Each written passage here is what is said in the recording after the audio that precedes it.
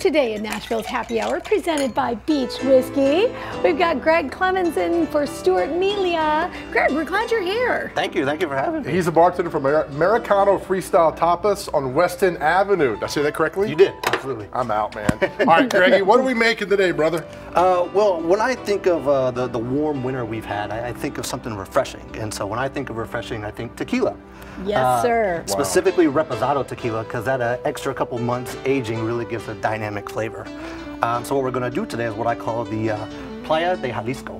Now, you said something earlier. People are scared of tequila. Is that accurate to say? Most people that I talk to at least say that they had bad experience in college with tequila, so they can't do it anymore. I'll raise my hand here. Hello. But if you drink good tequila, you can have a good experience. Right, college tequila and real life tequila are totally different tequilas. They're like in different universes. Right. And the reposado is nice and smooth. So you're adding some fun fruit flavors. What do we do? Yeah, so I love making drinks that are a little spicy because it gives an extra little balance to the sweetness that's inherent to tequila. Okay, so, kick it off. Yeah, absolutely. So we're going to do a little bit of ice here.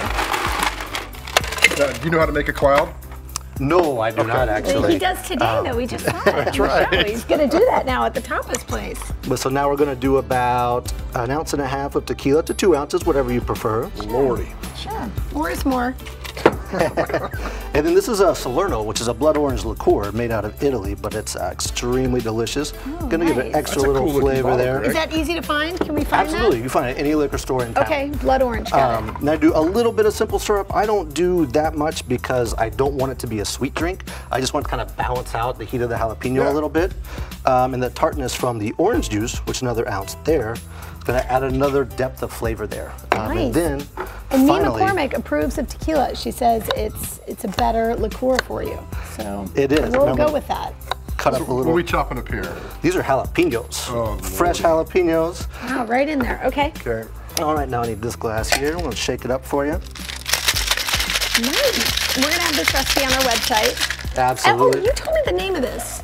The Playa de Jalisco. So what is it? Playa is Spanish for beach. Yes. And I imagine drinking this on a warm beach in Jalisco is where more than 80% of the world's blue agave is cultivated. Oh. Yeah. See, you'd be fun at parties, Greg. What are you doing Saturday night? Listen, Tequila Greg is definitely fun at parties. Saturday night, town. I will certainly be working on Saturday night. All right, so I made enough for one, but I split it in two for the both of you. We we're shares. And what we want to do is put a little bit of a garnish on there. I'm making it pretty. I'm thinking to change people's everyone. minds on tequila. You should, because it's a delicious, delicious spirit. Delicious. Just make sure it's 100% agave, and Absolutely. reposado is even better. Cheers. Thank you so Yeah, much. of course. Let's give Thank it a you all. taste here. I don't even, I taste a little bit of it, but not a lot. No. Yeah, and you can muddle it if you want to put some more spice into it. I'm good at muddling. I'm really good at muddling.